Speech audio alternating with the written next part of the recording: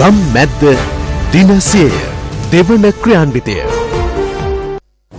ආයිබෝන් ඕනෑම කාර්යයක් සාර්ථක වන්නේ සිතුවිල්ලෙන් පමණක් නොවේ. ඒ ක්‍රියාවට නංවන්නේ කෙසේද යන්න පිළිබඳවයි. ගම්මැද්දත් එසේමයි. ඔබ දන්නවා අපි සිතුවිලි වලට පමණක් සීමා නොවි අපි ජනතාවට උදව් කිරීම ක්‍රියාවට නංවා තිබෙනවා. අදත් අපි ගම්මැද්ද පිළිබඳව කතා කිරීමට කැඳවාගෙන ආවා ගම්මැද්ද ලේකම් කාර්යාලයේ මහ ලේකම් දේ වන්‍යාරච්චි මහතා. ආයිබෝන්. ඉතින් අද අපි ගම්මැද්දේ කොහොමද වැඩ කටයුතු පිළිබඳව කතා කිරීමට මේ සූදානම. විශේෂයෙන්ම පසුගිය දිනවලදී අපි ගම්මැද්ද ගෙයින්කට වැඩසටහන දෙවන අධ්‍යයන ක්‍රියාත්මක කළා. ඊයෙන් අවසන් වුණා. ඔබ දන්නා වවුනියාව කුරුණෑගල සහ රත්නපුර දිස්ත්‍රික්කයන්ගෙන් තමයි මේ ආරම්භ කළේ. ඊයේ අපි අවසන් කළා කොළඹ මන්නාරම සහ කෑගල්ලෙන්. ඉතින් ඒ පිළිබඳව තමයි අද අපි කතා කිරීමට සූදානම් වෙලා ඉන්නේ. මුලින්ම සවන් දීම කොහොමද? ඔවුනිතුන් ඔබ කිව්වා වගේ අපි දින 31ක කාලයක් ලංකාවේ දිස්ත්‍රික්ක 25 පුරාවටම ඇවිත් ගියා. ඔබට මතක ඇති අපි පසුගිය වසරේ මුල් භාගයේ මේ වගේම දින 25 ලංකාවේ දිස්ත්‍රික්ක 25 පුරා ඇවිත් ගිහිල්ලා අපි ජනතාවගේ ප්‍රශ්න වලට සවන් දුන්නා. ඇත්තටම අපිට ඕනුනේ මේ හඬක් නැති මිනිස්සුන්ට සවන් දෙන්න. අපි මෙහෙම බලධාරීන් කවදාවත් පය නොගහපු තැන් සමහර තැන් කිව්වොත් නිවැරදියි. මොකද නිකුන් සමහර ප්‍රදේශ වලට ගියාම මේ මිනිස්සු කියන මහත්යෝ ආපු එකත් ලොකු දෙයක් කියලා. අපිට අවශ්‍ය වුණේ ඇත්තටම මේ රටේ ජන ජීවිතය ගැන තොරතුරු සොයා බලන්න තමයි පසුගිය වසරේ. නමුත් ඒකේ ප්‍රතිඵලයක් විදිහට අපි ඔබ දන්නවා අපි මේ සොයාගත්ත ගැටලු, හඳුනාගත්ත ගැටලු බොහොමයක් පෙර දිනේ සරසවියත් එක්ක ඒකාබද්ධ වෙලා අපි ඉක්ුත් ගම්මැද්ද දිනසිය පළමු ක්‍රියාන්විතය තුළදී අපිට පුළුවන් වුණා ජනතාවත් එක්ක එකතු වෙලා ජනතාවගේ නොමසුරු පරිත්‍යාග එකතු කරගෙන අපිට පුළුවන් වුණා විසඳුම් ලබා දෙන්න. ඒ වගේම අපි දැන් ගම්මැද්ද දිනසිය දෙවන ක්‍රියාන්විතය මේ වෙනකොට ක්‍රියාත්මකයි. ඔබ දන්නවා මේ අතරෙම තමයි අපි මේ ගම්මැද්ද ගේන්ගිට දෙවන අධීර ක්‍රියාත්මක කළේ. පසුගිය මාසේ 12 වෙනිදා අපි ඔබ කිව්වා වගේම ස්ථාන තුනකින් ගමන ආරම්භ කළා. ඊයේ සාර්ථකව අපි බොහෝ ප්‍රදේශවලට ගිහිල්ලා මේ මිනිස්සුන්ගේ හඬට සවන් දුන්නා. ඇත්තටම නිපොන් මේ මිනිස්සු කියපු බොහෝ දේවල් පොඩි අවධානයකින් විසඳුම් ලබා දෙන්න පුළුවන් ගැටලු. ඔව් ඒ වගේ මුද්දා අපිට කියන්න බලද මොනවද ආවරණය කර ප්‍රදේශ යෝදාන මුලින්ම දැන් අපි වවුනියාව කුරුණෑගල සහ රත්නපුරෙන් තමයි ආරම්භ කළේ. ඒකට අවසන් කළේ කොළඹ මන්නාරම කෑගල්ල. මේ අතර මොනවද අපි ආවරණය කරපු ප්‍රදේශ? ඇත්තටම නිකන් ලංකාවේ දිස්ත්‍රික්ක 25ටම ගියා. මේ පටන් ගන්න සහ අවසානයේ දිස්ත්‍රික්ක තුන තමයි කිව්වේ. අපි කියනවා ලංකාවේ දිස්ත්‍රික්ක 25ම අපි ආවරණය කරා. මේ දිස්ත්‍රික්ක වල තවතාවක් දෙවෙනි වරට. ඇත්තටම අපි පළවෙනි අධ්‍යයනයේදී මේ දිස්ත්‍රික්කවල අපිට ආවරණය කරන්න බැරි වුණු ප්‍රදේශවලට මෙවර ගියා. ඔබ දන්නවා එක දිස්ත්‍රික්කයක විශාල ගම් ප්‍රමාණයක් තියෙනවා. අපි මෙවරත් උත්සාහ කළා ඒ දිස්ත්‍රික්කයේ සැරිසරන කාල සීමාව තුළ හැකි උපරිම ගම් ප්‍රමාණයකට ගිහිල්ලා ප්‍රදේශ ප්‍රමාණයකට ගිහිල්ලා මේ ජනතාවට සවන් දුන්නා. හොඳයි. අද අපි දැන් සූදානම් වෙලා ඉන්නේ අද දවසේ අපි අවධානයට ලක් කරන පළමු ගැටලුව නැරඹීම සඳහා. ඔබ දන්නවා අනුරාධපුර විහාර හල්මිල්ලාව ගම්මානයේ ජනතාවගේ පොදු වැඩ කටයුතු සඳහා ප්‍රජාශාලාවක් නොමැති වීමෙන් ඔවුන් පීඩාවට පත් වෙලා තිබෙනවා. අපි මුලින්ම එම ගැටලුව නරඹලා ඉමු. අපේ ගම් 9ක් තියෙනවා. පියාශ්‍රී ජයශ්‍රී මහා බෝධීන් වහන්සේ ලංකාවට වැඩමවාගෙන එනකොට ඒ බෝධීන් වහන්සේගේ ආරක්ෂාව පිණිස පැමිණිච්ච පිරිස වගේම ඒ අය පරම්පරාවෙන් දැනටත් බෝධීන් වහන්සේගේ තේවා රාජකාරී කටයුතු සිද්ධ කරමින් ජීවත් වෙන පිරිසක් තමයි මේ විහාරගම් 9 ජීවත් වෙන ජනතාව. නමුත් මේ ගම් ටික දිහා බලපුවාම මං මාවත් ටික ඊටාම දුර්වල තත්වයක තිබෙන්නේ. වැව්වමනු ඔක්කොම අබලන් වෙලා තිබෙන්නේ. ඒ වගේම විහාරස්ථානයේ බොහොම ජරා ජීර්ණ තත්වයක තිබෙන්නේ. ඒවා දිනු පවුණු පාවයට පත්කරන්න මේ ජනතාවට අපේ මිනිස්සුන්ට හැකියාවක් නැහැ, ආර්ථික ශක්තියක් නැහැ. විහාරස්ථානයේ මේ පවත්වන දහම් පාසලට, පෙර පාසලට, අනිකුත් සමිති සමාගම් වලට ඒ කටයුතු කරගන්න විධිමත් වූ තැනක් නැහැ. තියෙන තැනත් වැස්සට තෙමෙනවා. බොහොම දැන් අබලන් වෙලා ඒවා ප්‍රතිසංස්කරණය කරගන්න, ඒවා නගා හිටව ගන්න අපේ ජනතාවට ශක්තියමදි. නමුත් ඒ සඳහා වූ සරණක් කිසිම කෙනෙක්ගෙන් ලැබෙන්නේ අපේ මිනිස්සුන්ගේ මේ අඩුපාඩුකම් ටික සපුරලා දුන්නොත් ඔබලාට ගොඩක් පිං කියලා මේ අවස්ථාවේදී මම සිහිපත් කරනවා. දැන් මේ තියෙන මඩ ගොහරුවක වලක තියෙන පෙර පාසලත් ළමයි සෑහෙන දුෂ්ට මාර්ගයක් ගෙවන්නේ. ඒ වගේම වතුර බොන්නේ මඩ වතුර. අපේ දරුවන්ට ඉගෙනීමට දහම් පාසල් ගොඩනැගිල්ලක් නැහැ. ඒවා තියෙන ගොඩනැගිල්ලක් කැලෑවට ගිහිලා තියෙන්නේ. ඒ නිසා මම කරුණාවෙන් සිරස මහත්මයාගෙන් ඉල්ලා සිටිනවා අපිට මේක සකස් කරලා දෙන්න. අපේ ගමට විශේෂයෙන්ම මේ පෙර පාසලක් නැහැ. කැඩිච්ච පෙර පාසලක තමයි මේක පෙර පාසල කරගෙන යන්නේ. දහම් පාසලක් නැහැ. ඒකෙත් ඒ වගේ මේ ගොඩනැගිලි තියන පවත්වාගෙන යන්නේ. ඇත්තටම අපිට ඒ වගේ දෙයක් ලබා දෙනවා නම් ගොඩාක්ම හොඳයි. වැස්සාපුවම තෙමෙනවා, අවුවට වේලෙනවා. ඒ වගේ තමයි දුකක් විඳගෙන මේ පෙර පාසලේ මේ අපි ගෙනියන්නේ. ඔබතුමාලන්ට පින් සිද්ධ වෙනවා. දහම් පාසලක් කරගන්න අපිට තැනක් නැහැ. ඒවත් ඒ විදිහ තමයි කඩා කප්පල් වෙලා තියෙන්නේ. ඉතින් ඔබතුමාලට පින් සිද්ධ වෙනවා මේ වගේ වැඩසටහනක් අපිට ගෙනල්ලා මේ වගේ දේවල් අපිට ඉෂ්ට සිද්ධ කරලා දෙන්න මේ අපි ඉල්ලා සිටිනවා. අපේ පෙර පාසලට දහම් පාසලට ගොඩනැගිල්ලක් නැහැ. තියෙන එකත් වැස්සෙන් තෙමෙනවා. ඒක දි รา පත් වෙලා තියෙන්නේ. ඒ හින්දා සිරසි මාමලාට අපි කියන්නේ අපිට වැඩිහිටි සමිතිය තියන මේ දහම් පාසලට ඒ වගේම පෙර පාසලට ගොඩනැගිල්ලක් හදලා දෙන්න කියලා සිරසි මාමලාට පින් සිද්ධ වෙනවා. අපේ ගමට තව අඩුපාඩු තියෙනවා. ඒවත් හදලා දෙන්න කියලා අපි මාමලාගෙන් ඉල්ලිනවා.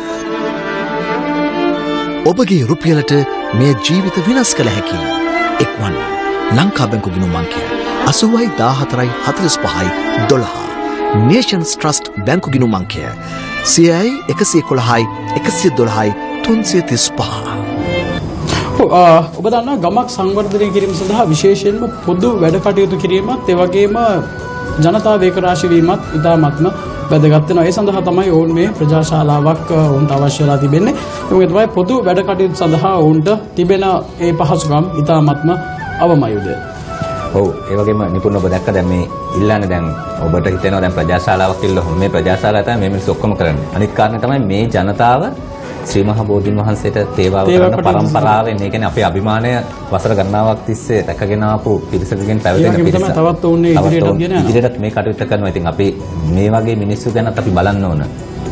ඉතින් ඒක නිසා නිපුණ ඔබට තේරෙනවා ඇති පොඩි දෙයක් අපිට කරන්න තියෙන්නේ. ඉදිකිරීම ආරම්භ කරලා තියෙනවා. ඒ ආරම්භ කරපු ඉදිකිරීම සම්පූර්ණ කරන තමයි ඒ කියන්නේ අතිවරම් දමලා තියෙනවා. මම මේ ස්ථානෙට සංචාරය කළ අවස්ථා දෙකකදී අපි ගම්මැද්ද ප්‍රාදේශීය මණ්ඩපයක් සඳහා ස්ථානයක් සෙවීමේ අවස්ථාවක මේ අපි ගම්මැද්ද වැඩපිළිවෙල මේ ගේන්ගෙඩ වැඩපිළිවෙලටත් පෙර මේ ස්ථානයේ මේ කටයුත්ත මම ඇත්තටම දැකලා තිනවා. ඒ වගේම ඔබට පේනවා මේ රැස් වෙලා ඉන්න පිරිස මේ මෙච්චර පිරිසක් රැස් වෙලා අපිට මේ ප්‍රශ්නේ කියන්නේ. ඔව් ඒ වගේම තමයි දැන් රූපරාමලින් පේන කොතරම් අබලම් තත්ත්වයේ පත් වෙලා තිබෙනවද කියන එක පිළිබඳව. ඔව් දැනට පවතින ධර්මශාලාව. ඇත්තට මේක ධර්මශාලාවක් හැටියට තමයි හඳුන්වන්නේ මිනිස්සු. ඇත්තටම මේකේ තමයි දහම් පාසල, පෙර පාසල, ප්‍රජාශාලා මේ සියල්ලම කරන ස්ථානය. මේ ඔබට පේන්නේ අත්තිවරම් සකස් කරලා තියෙනවා. නමුත් ඉදි කරගන්න බැරුව අතෑරලා දාලා තියෙනවා. ඉතින් අපිට පුළුවනි මේකට මැදිහත් වුණොත් ඔබේ රුපියල අපිට ලැබුණොත්, ඔබේ ආධාරය ලැබුණොත් අපිට පුළුවනි මේ කටයුත්ත ඉක්මවලා දෙන්න.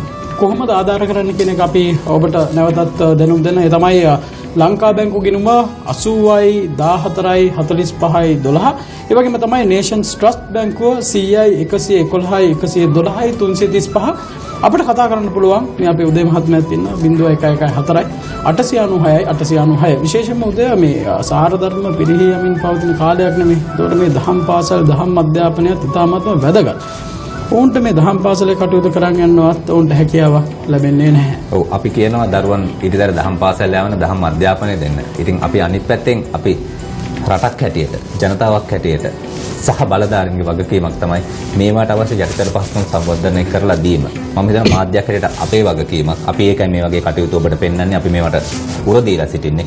ඒ වගේම ජනතාවගෙනුත් අපි කරුණක් වෙලා සිටිනවා. මොකද අපි මේ සාරධර්ම පිරුණු රටක් හදාගත්තොත් තමයි අපිට අනාගතයක් නිර්මාණය වෙන්නේ. ඒකට ඔබටත් පුළුවන් දායක වෙන්න. ඔව් ඒ වගේම තමයි ඔබ දන්නවා පෙර පාසල් සඳහාවත් මූලික ගොඩනැගිල්ලක් නැහැ.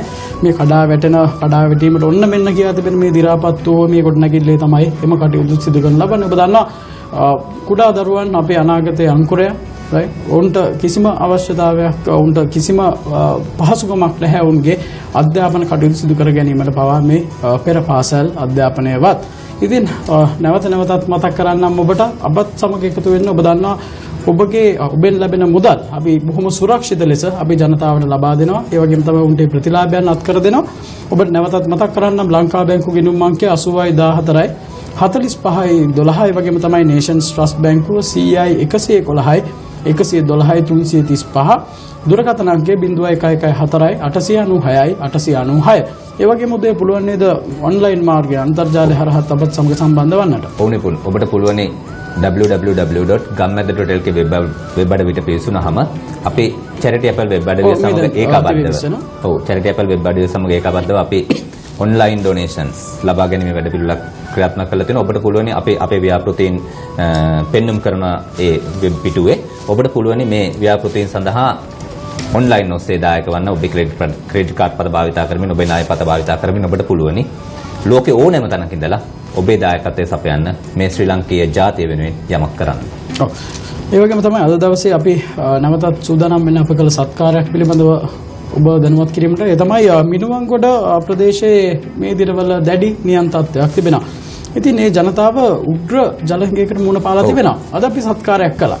ඕනකුල් ඇත්තටම අපි ගැන කතා කරලා හිටියොත් හොඳයි කියලා හිතෙනවා. මොකද මිනුවන්ගොඩ අවට ප්‍රදේශය ඔබ දන්න කොළඹින් වැඩි ඈතක නොවේ. නමුත් මේ ප්‍රදේශයේ ජනතාවට මේ දිනවල පවතින වියලි කාලගුණයත් එක්ක වැසි රහිත කාලගුණයත් එක්ක දැඩි පානීය ජල අර්බුදයක් තියෙනවා. අපිට ඉල්ලීම් ගණනාවක් ලැබුණා විවිධ පාර්ශවයන්ගෙන්. මොකද මේ ජනතාවට වතුර නැහැ, ජලය නැහැ. දැන් විවිධ ජලය රඳවා ගැනීම තබා ගන්න බෑ. මොකද මේ ජලය බෙදා හරින විදි සකස් කරලා තියෙනවා බලධාරීන් විසින්. මේ බෙදා හරින ජලය එක්රැස් කරගන්න පොදුවේ එක්රැස් කරගැනීමේ අවස්ථාව නඩුවේ. මොකද විශාල ප්‍රමාණයේ ජල ටැංකිය අවශ්‍ය වෙලා තියෙනවා. ඉතින් ඒ අනුව මේ ජනතාවගේ මේ අවශ්‍යතාවය සලකලා බලලා අපි අද P+ පුද්ගලික සමාගමත් සමග ඒකබද්ධ වෙලා ගම්මැද්ද ජල ටැංකිය තොගයක් අපි බාර දුන්නා. විශේෂ ප්‍රාදේශීය ලේකම්තුමිය තමයි බාර දුන්නේ. ඇය විසින් ග්‍රාම සේවා නිලධාරීන්ට ලබා දෙනවා. ඉතින් අපි නරඹලයිමු. මේ දිනවල මිනුවන්ගොඩ ප්‍රාදේශීය ලේකම් කොට්ටාශය තුළ පවතින නියං කාලගුණක තත්ත්වයේ හේතුවෙන් පානීය ජල අවශ්‍යතාවන් සම්පූර්ණ කිරීම සඳහා අපි අවශ්‍ය ජල ටැංකි ලබා දෙන ලෙස අපි සිරස ආයතනයෙන් ඉල්ලීමක් කර සිටියා. ඒ ඉල්ලීමට අනුව අද දවසේ අප ප්‍රාදේශීය ලේකම් කොට්ටාශයේ ජනතාවගේ ප්‍රයෝජනය සඳහා ලබා දුන් පානීය ජල ටැංකි අපි ඉතාමත් සතුටින් බාර ගන්නවා. මේ සම්බන්ධයෙන් මැදිහත් වීම පිළිබඳව අපි සිරස ආයතනයේ අධ්‍යක්ෂකතුමා ඇතුළු සියලු දෙනාටම ස්තුතිවන්ත වෙනවා. අපි මිනුවන්ගොඩ ප්‍රාදේශීය ලේකම් කොට්ටාශයේ ග්‍රාම නිලධාරී වසම් 10කට මේ ටැංකි ටික බාර දෙනවා. විශේෂයෙන්ම රටත් ජාතියත් අපහසුතාවයට පත්වෙච්ච හැම වෙලාවකම සිරස ඒකට මුහුණ දුන්නා. ඉතින් මෙවරත් මේ මිනුවන්ගොඩ ප්‍රදේශයේ නියගිය තියෙන වෙලාවකට අපේ ආයතනයට ආරාධනා කළා උන්ට යම් සහනයක් වෙන්න ආයතනයක් වශයෙන් දායක වෙන්න කියලා. ඉතින් P+ පුද්ගලික සමාගම විදිහට අපි බොහොම සතුටින් සිරස Newsfirst කණ්ඩායමත් එක්ක එකස් වුණා. මේ කර්තව්‍යය තව ඉදිරියට පවත්වායන්ට Newsfirst හැකියාව ලැබේවා කියලා ප්‍රාර්ථනා කරනවා. අපි සතුටු වෙන ආයතනයක් විදිහට P+ පුද්ගලික සමාගම විදිහට මේ කර්තව්‍යයට දායකත්වය දෙන්නට ලැබීම සම්බන්ධයෙන් අපේ ප්‍රදේශයේ පවුල් 100කට විතර මේ වතුර නැති ප්‍රශ්න තියෙනවා. දැන් සති 2ක විතර ඉඳලා ඊටත් වැඩි. නමුත් අපිට ප්‍රාදේශීය සිරස මාධ්‍ය ජාලයෙන් මේ කරන සත්කාරය ගැන අපි බොහොම ස්තුතිවන්ත වෙනවා. ඊටමත් මේ බැලුම් අවස්ථාවක නියම් තත්ත්වයක් ඇති වෙලා ජනතාවේ ජනතාව ඉතාමත් දුෂ්කර තත්ත්වයට පත් වෙලා තියෙන අවස්ථාවක සිරස ආයතනයෙන් ලබා දුන්න සාහනය ඉතාමත් වගේ කොටසක් ඒ වගේම අපේ ප්‍රාදේශික ලේකම්තුමා ඉතාම උත්සාහයක් දරුවා ජනතාවට මේ සාහන ලබා දෙන්න. එතුමීට අපි ඉතාමත් විශේෂයෙන් මම මේවත් ස්තුති කරනවා. ඒ වගේම සිරස ආයතනයට ඉතාමත් ස්තුතිවන්ත වෙනවා මේ ආපදා අවස්ථාවෙන් ජනතාවට කරන ලද සේවය පිළිබඳව. ඔබේ දුටුවේ ගම්මැද්ද හරහා සිදු කළ තවත් එක් ප්‍රජා සත්කාර සේවාවක්. ඊටම කෙටි දැනුම් දීමකින් තමයි උදේ අපට මේ දේ කරන්න හැකියාව ලැබුණේ. වුණුකුන් ඇත්තටම කෙටි දැනුම් දීමකින් ජනතාවගේ අවශ්‍යතාවය අපි අඳුනගත්තා නම් අපි අපිට කරන්න පුළුවන් උපරිම දේ ගම්මැද්ද හරහා කරනවා. ඒකට හොඳම සාක්ෂිය තමයි මේ. ඔව්. ඒ වගේම තමයි උදේ අපි කොහොමත් අපි ජනතාවට අපහසුතාවයට පත් වුණ හැම අවස්ථාවකම සිරස නිරන්තරයෙන් උන් සමග සිටියා. ඔව් ඔබට මතක ඇති සුනාමිය ගම් වතුර නායම් ජල ගැලීම් මේ හැම අවස්ථාවකම සහන යාත්‍රාවත් එක්ක අපි ඔබ සමග හිටියා. ඒ වගේම තමයි ගම්මැද්ද හරහා මේ ගත වූ කාලය තුළ අපි විශාල ව්‍යාපෘතීන් සංඛ්‍යාවක් ක්‍රියාත්මක කළා. මේ වෙලාවේ අපිට මේ ඉල්ලීම ලැබුණා, කෙටි දැනුම් දීමක් ලැබුණා.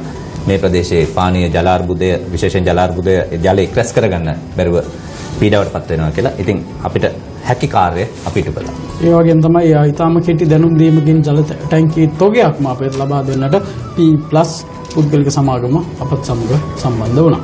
ඒ වගේම තමයි ඊළඟට කතා කිරීම සූදානම් වෙලා ඉන්නේ මේ ගම්පහ දංගෝවිට ප්‍රදේශයේ ප්‍රජාශාලාවක් නොමැති කමින් පීඩා විඳිනවා. අපි කෙටි විරාමයක් සඳහා යා යුතුයි. ප්‍රධාන ප්‍රවෘත්ති සිරස්තර නරඹලා නැවත අපි මේ පිළිබඳව කතා බහ කරමු.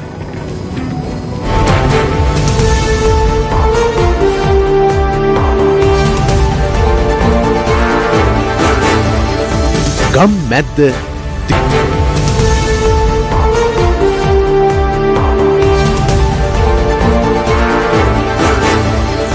ගම්මැද්ද දිනසිය දෙවන ක්‍රියාන්විතය විරාමයෙන් පස්සේ ඔබ නැවත එක් වී සිටින්නේ ගම්මැද්ද වැඩසටහන සමගින් අපි කතා කරමින් සිටියේ ගම්පහ දනුවර ප්‍රදේශයේ ජනතාවගේ ප්‍රජාශාලාවක් නොමැතිකමින් ඔවුන් පීඩාවට පත්ව තිබෙනවා. විශේෂයෙන්ම මේ ප්‍රජාශාලාවක් ගැන පොඩ්ඩක් ජනතාවට මතක් කරමු. ප්‍රජාශාලාවක් කියපුවම ඇත්තටම මේ ඔවුන්ගේ ඔළුවට කිසිම දෙයක් එන්නේ නැහැ. ඔවුනේ පොඩ්ඩක් අපි ඉස්සෙල්ලා දැක්කා වගේ අනුරාධපුර විහාර හල්මිල්ලාව ප්‍රදේශයේ තියෙන ඒ ජනතාවගේ ගැටලුව එතනත් ඔවුන් ප්‍රජාශාලාවක් ඉල්ලුවේ අපේ.